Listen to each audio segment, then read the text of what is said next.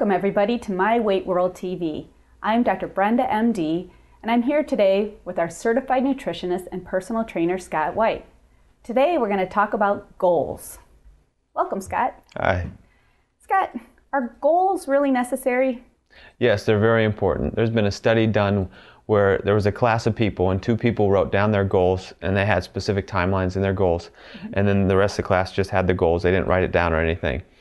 Well, those two people, they came back, it was like 20 or 30 years later, and those two people made more money than the whole class combined.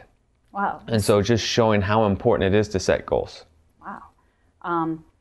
How do you set goals then? You want to make sure you have a timeline when you set a goal. It has to be realistic. If you want to be an astronaut and you're not in the academy or any of that stuff, you want to make sure, you have degrees and things like that. So it has to be realistic. So if you expect to lose 50 pounds by tomorrow, without cutting off your arm or leg, that might not be the most realistic goal. So set something up so it's realistic. It's got to be measurable. You want a goal that's measurable so you can have it and track progress too. You don't want to just not have any progress to know if you are getting the results and moving towards your goal. So you want something that you can measure and know that you are getting closer to your goal. So the timeline, measurable, writing it down is very important. Write it in a journal, write it somewhere you can keep track of and look at it every so often. And then of course, the more often you look at it, it helps refresh it in your brain that, that's what you want to stick to and have. That's great. How do you set realistic goals?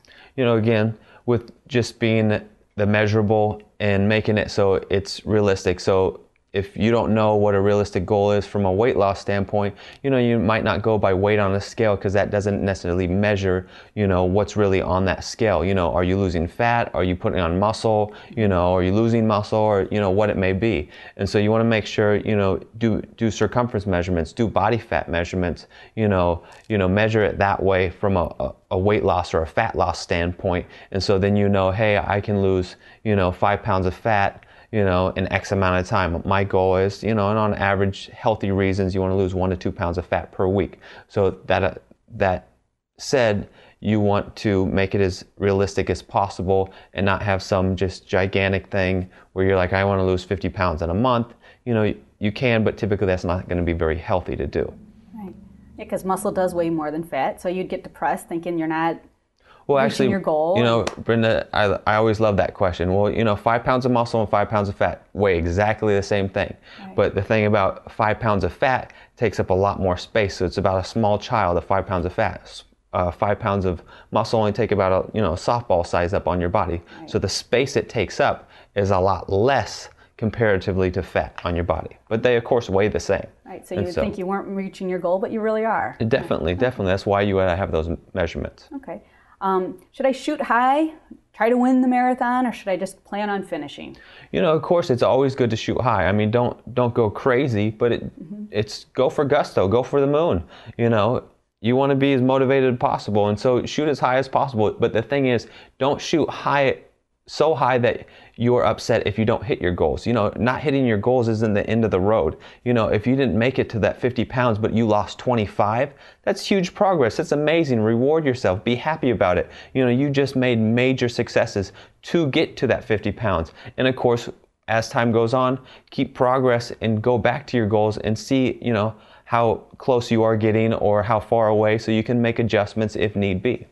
Yeah, that brings me to my next one. I was going to ask you about setting short-term goals to help, reach the ultimate long-term goal. Does that help? Definitely. You want to have, a plan of action. You don't want to have something just so long and far away because then you won't be so motivated. So if you constantly hit small little goals, it keeps you motivated and inspired. So you continually achieve, little steps and goals. And it's always good to reward yourself. Do something good for yourself. Have a spa day. Do something that you really enjoy, that's really relaxing, that's fun and exciting that you can look forward to. Buy a new pair of shoes. Do something, a new workout outfit, something that is still in line with your goals and what you want, and of course makes you feel even better because you're now getting further ahead and closer to your main goal. Because let's face it, once you get to your main goal of a dress size, a fat loss size, you're going to want to do more. And, life goes on. You don't just say, oh, well, hey, I hit my goal, time to get fat again. You want to just keep going, just keep it going. Yeah. Yeah, set your next goal. Right? Definitely. All right, so write down your goals, have timelines, measure it, keep it in a journal. Go for it. Go for the gusto. Why not? And remember the short-term goals and reward yourself when you reach your goals. All right. Well, thank you, Scott. Thank you. Thank you for joining us today. I'm Dr. Brenda, MD, and we'll see you next time at My Weight World TV.